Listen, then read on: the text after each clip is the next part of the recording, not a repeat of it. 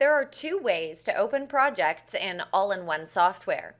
In the Getting Started section of the Welcome screen, click either Recent Projects or Open Project. Alternatively, use the same buttons located here on the File tab. All-in-One software also supports the ability to use familiar keyboard shortcuts. In this case, use Ctrl-O to open projects. The Open Project method launches Windows Explorer, which enables you to navigate to the desired project file.